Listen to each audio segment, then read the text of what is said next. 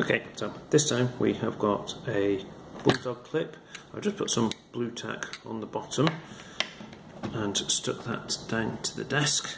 I've just put a little bit of blue tack on the top. It just helps the ruler to grip. Okay, but I don't want too much there so it sticks. And I have got a metal ruler. Metal rulers are good. Probably got a bit too much on there, so just flatten that out a bit.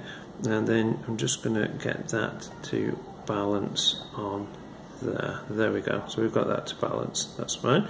So there's a conversation to have about where it will balance. 30cm ruler, and yep, it's around about the 15cm mark. Got lots of 10-gram masses, and the challenge is, can I put one mass on there and two masses on this side and make them balance? So I'm going to put that one on there. Number 2 grams on there. Yeah, that's more or less balanced.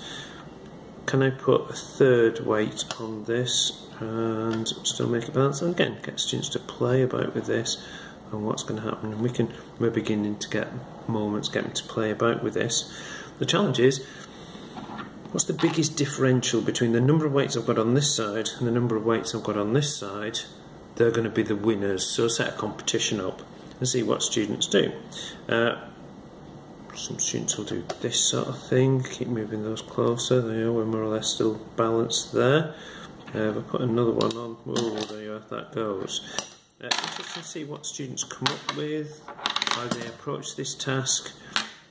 Don't tell them too much, just let them ask questions, and then you can have class discussions about how can we set up this experiment such that we can have the fewest number of masses on this side and the greatest number of masses on this side.